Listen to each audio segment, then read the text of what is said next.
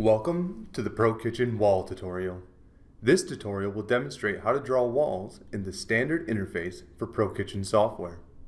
Walls are the foundation of your design and typically the very first thing you will draw when designing an interior.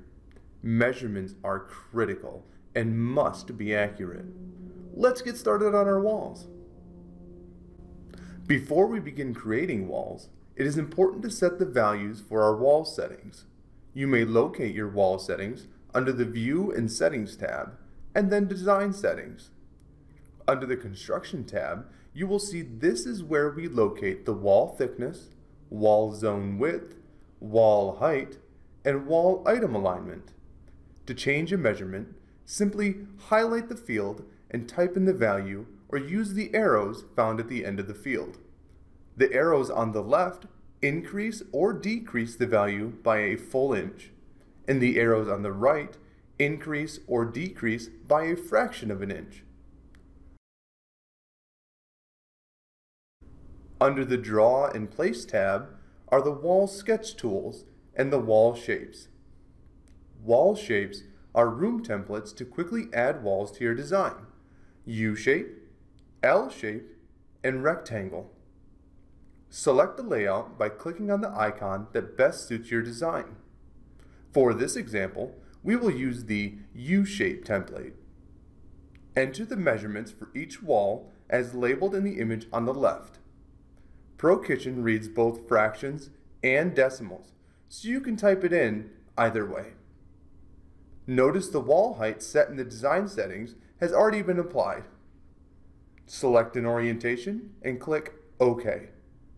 Now, you can begin adding cabinets from a catalog. To delete a wall shape, right-click on any wall, select Wall, then the wall group, and click Delete from the submenu. To draw walls manually, we will use the Sketch tool. Click on the Sketch icon, move your cursor to your plan, and it will turn into a plus sign. This indicates that you are in edit mode within ProKitchen. Position your cursor where you want to begin drawing and click once on the plan view to start. Move your cursor in the direction you want your wall to be placed. Always draw walls clockwise or your placement zones will be on the wrong side of the wall and your cabinets will be placed backwards.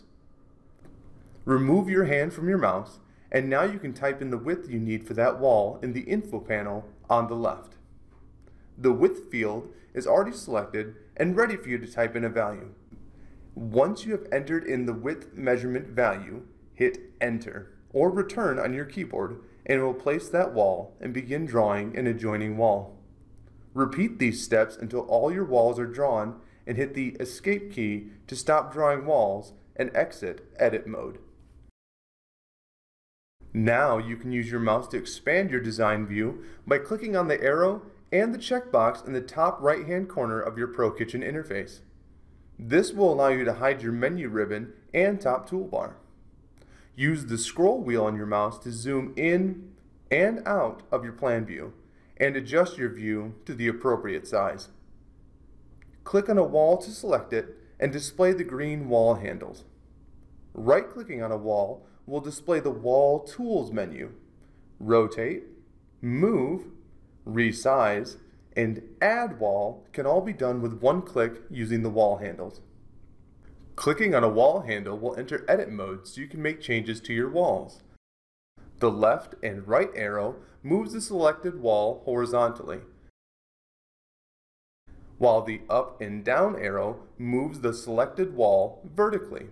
Take note that both adjustments may make changes to the measurements of adjoining walls. The V-shaped wall handle will adjust the angle of the corner at the opposite end of the selected wall.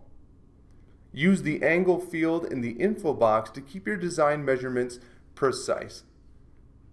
The plus wall handle will add a wall and automatically connect it to the adjacent walls. Two tools that do not have wall handles are Extrude and Bend. These options do not have handles because they require more than a single reference point to extrude or bend your walls. You can access these from the Wall Tool menu. Extrude will extrude or regress a portion of a wall, Once you select it from the tool menu, a square will appear on the selected wall and follow your cursor.